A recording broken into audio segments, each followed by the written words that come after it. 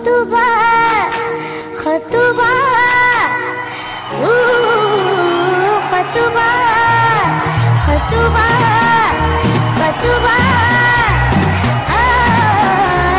Khutba Khutba Khutba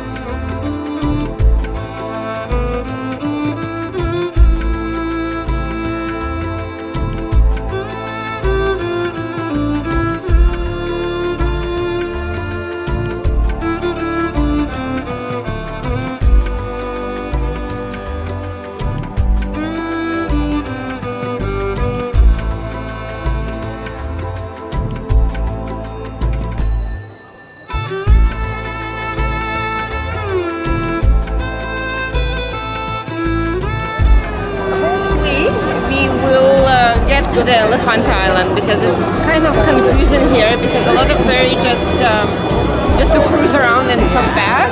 We've got tickets from the man that I normally would not buy tickets from, but apparently it's the real deal. We'll see. It's written here Elephanta Cave, so I have to believe what he said.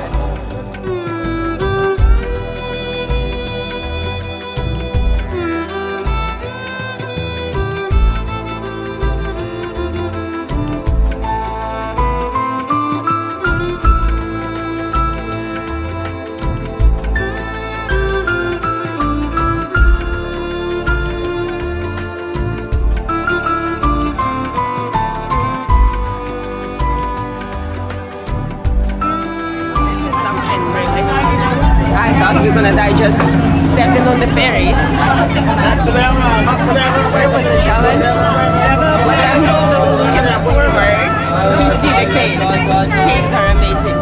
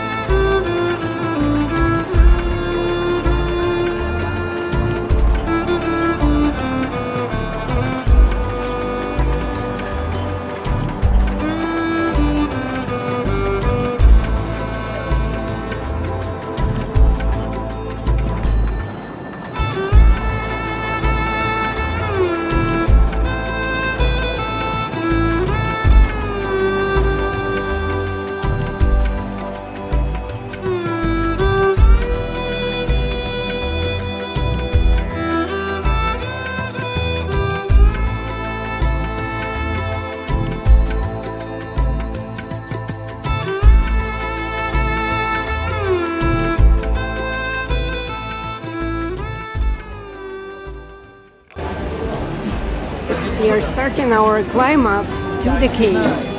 And if you're too lazy, you can order a chair. How much is the chair to get up? 2,000 rupees. Okay, thank you. 2,000. Oh, look at the monkey up. Monkey is right there, the first monkey. Only. Я вижу monkey. Okay. 2,000 is 20 bucks. 20 bucks, and they will carry you sitting on a chair. I don't think I want to do that, but for someone who are too lazy. Why not?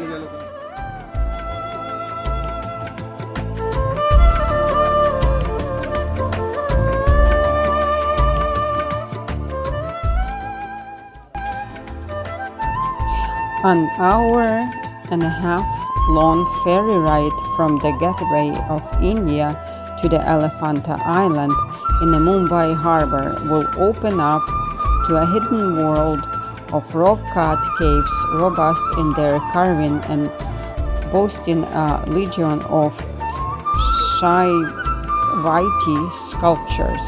Through the 19th and 20th centuries, historians and scholars have been into minds about their exact period of origin.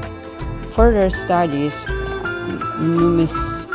numismatic evidence of architectural style and inscriptions have traced the cave temple to King Krishnaraja from the Kalachuri dynasty around mid-6th centuries, and the Buddhist stupas to the Hinayana Buddhists who had settled in the island around 2nd centuries BC, much before the advent of the Brahmins to Elephanta. The local Marathi folks popularized this island and Harapuri, but Elephanta became common parlance after the Portuguese took over the land from the Gujarat Sultan in 1534 and named it so after the massive rock-cut elephant statue that stood sentinel over the sea. The colonizers identified the structure as a landmark to dock their boats and to also tell it apart from the other smaller islands on the Arabian Sea. You can no longer find this monolithic elephant statue here as it was damaged in an attempt to move it to England. The Great Cave. After the disembarking from the ferry, you can either walk the 1 kilometer distance to the cave side or take a toy train from the pier to the base of the hill. Further, you need to ascend a fleet of 120 steps to the hilltop on which the Great Caves are perched. The architecture of the caves seemed to have been borrowed from that of a typical Buddhist Vihara monastery, with a central court and several pillared cells. For a depth of 39 meters from the front to back, it has a remarkably small main entrance, although there are 2 side entrances each from east and west. An ode to Shivaism, the temple complex celebrates the various forms and manifestations of Shiva, with some larger-than-life sculptures. The centerpieces of the Grand Cave is the Trimurti, and also the most intriguing. Facing the north entrance is the Trimurti sculptures carved in a relief of the cave wall depicting Shiva with 3 heads, also called Sadashiva. The 3 heads each are symbolic of the Holy Trinity, translating into Creator, Preserver, and the Destroyer. Over centuries, scholars have argued over who defaced the structures most, but their finding remains inconclusive to this day. Some scholars blame it on the Gujarat Sultan period for dealing a blow to the artwork and decorations across the caves. And there are others who find the Portuguese soldiers guilty of using the caves as a firing range and the statues for target practice. A few experts exonerate the Muslim ruler and the Portuguese from any defacement that caves suffered, for they were believed to have plastered the artwork and even the caves.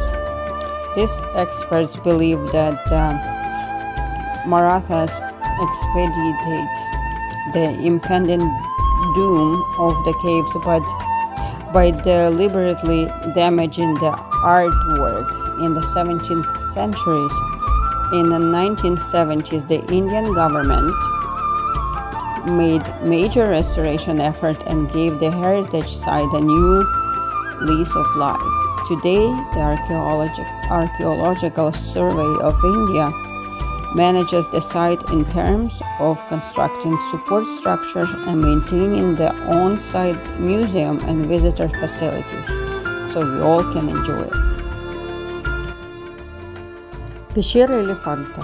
1,5 часа на пароме от Мумбаи вы увидите спрятанные от мира, разукрашенные потрясающим убранством статуи божеств пещеры Элефанты. Историки до сих пор спорят о возрасте этих пещер. Некоторые датируют их с середины VI века до нашей эры. Португальцы завоевали остров в 1534 году и дали ему имя Элефанта в честь статуи слона, смотрящей в море и подававшей сигналы морякам. Статуи слона там больше не стоит, так как ее сильно повредили англичане, пытаясь отколоть ее от скалы и вывезти в Англию. По приезду вам придется пройтись километр до лестницы, а потом еще подниматься вверх, 120 ступенек до самих пещер. Это не так легко сделать в жаркий день, но оно того стоит. Ряд пещер удивит вас своими колоннами и статуями. Архитектура схожа с буддийской, но Шива, Бог-разрушитель, также заявляет на нее свои права. Главное каменное панно Тримурти, создатель, держатель и разрушитель, относится больше к индуизму, чем к буддизму. Да и не будем забывать, что Будда в переводе значит просветленный, то есть Будд может быть много. Бог Вишну, вселяясь в разных животных, и черепаху, кабана и рыбу, также он вселялся в людей, таких как Кришна, Рама или Гаутама, последний Будда, и поэтому последний почитается индусами. Многие скульптуры были повреждены моголами и португальцами. Последние тренировались стрелять на божествах, отстреливая им лица. Правительство Индии отреставрировало многое, добавив колонны и исправив статуи, но все исправить и восстановить не удалось. На острове также вы найдете много диких макак, которые так и ждут, чтобы отобрать еду у зазевавшегося посетителя. Место славится своей причастностью к истории, красотой, тишиной и божественной энергией.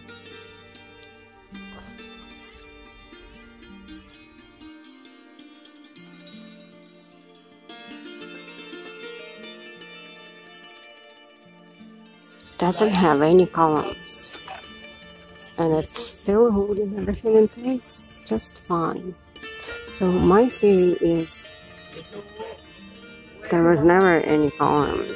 They were added to the ensemble just to make it prettier. And of course corrosion and the quality of our concrete or whatever they were using is not as much good, and that's why it's all falling apart. But here is one of the last caves, and everything, like, look at this rock hanging over it, and everything is fine. Maybe they were added for the safety, I'm not sure. But again, the statues are really hard to see because they were destroyed. apparently by Portuguese army. I'm not sure when, about 100 years ago, 150 years ago, who knows. When Helen Blavatsky was here, they were already destroyed. And she was very precise in her books describing Elephanta caves.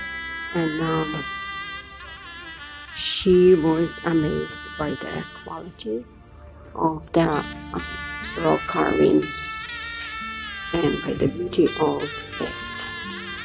So I'm gonna stick, because Helen Blavatsky was here and was writing about it about 200 years ago, and she was amazed by the work that was put on it, and I'm gonna believe her.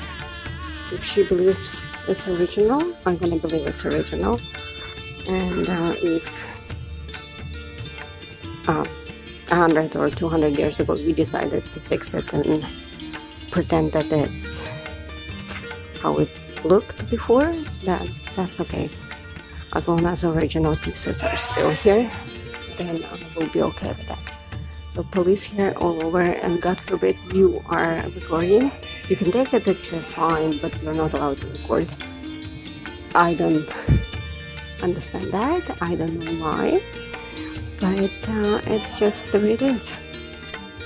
So I'm gonna just ignore, because I want to have a proof of this magnificent place, and I want to do a video, detailed video for all of you guys, just to show you that according to what I see right now, our ancestors had way more knowledge about how to build and how to keep it safe, so it would last for not just centuries, but forever and ever, for our oncoming generations to see. And monkey, so many monkeys here, they're guarding this place, and it's just amazing. Everyone who is in India needs to see this place. This is just unbelievable. All right.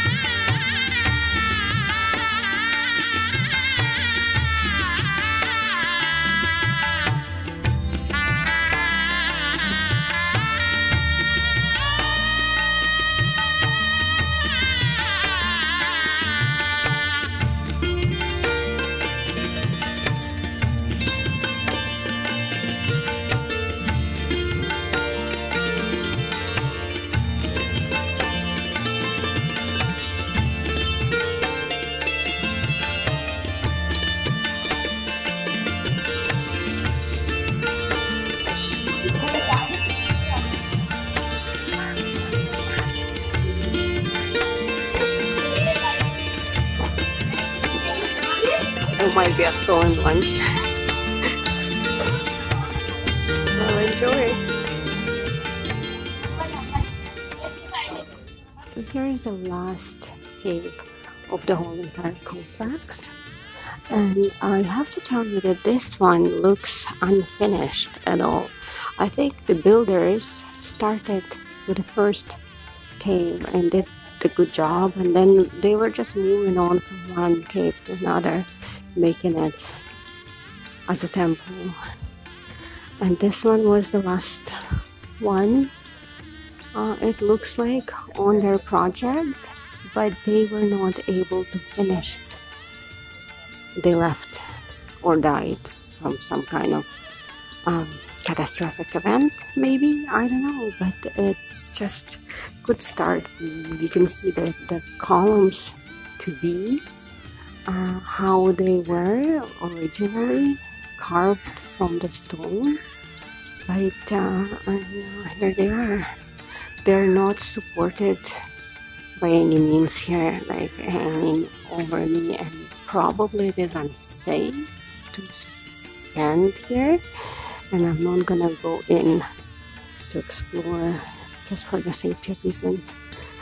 But I think that this is it, and we're gonna be going back to the mainland, and hopefully we'll go visit a museum as well. Alright, thank you, Elephanta Island. It was amazing.